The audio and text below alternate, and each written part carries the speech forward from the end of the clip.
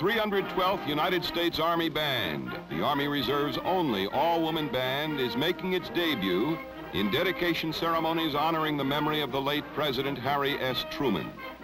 The Reserve Officers Association of the United States is dedicating the Truman Memorial Fountains at the Truman Library and Museum in Independence, Missouri.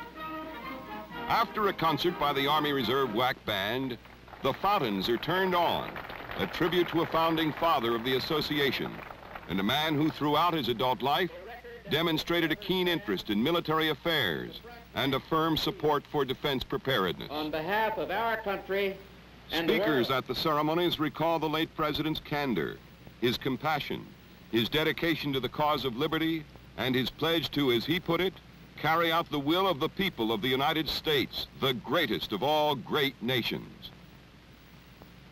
It's an impressive occasion for everyone present, including these young musicians, too young to recall Harry Truman's fair deal.